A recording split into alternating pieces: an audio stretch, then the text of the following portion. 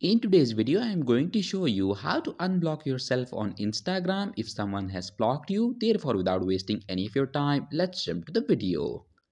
So in order to unblock yourself on Instagram if someone has blocked you, you'll need a little bit of help from your friend or a family member. So all you have to do is to take their phone and open their Instagram account.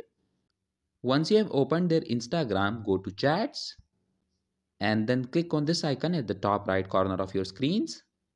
Okay, now you need to create a new group, and in this new group you need to add yourself and the person that has blocked you.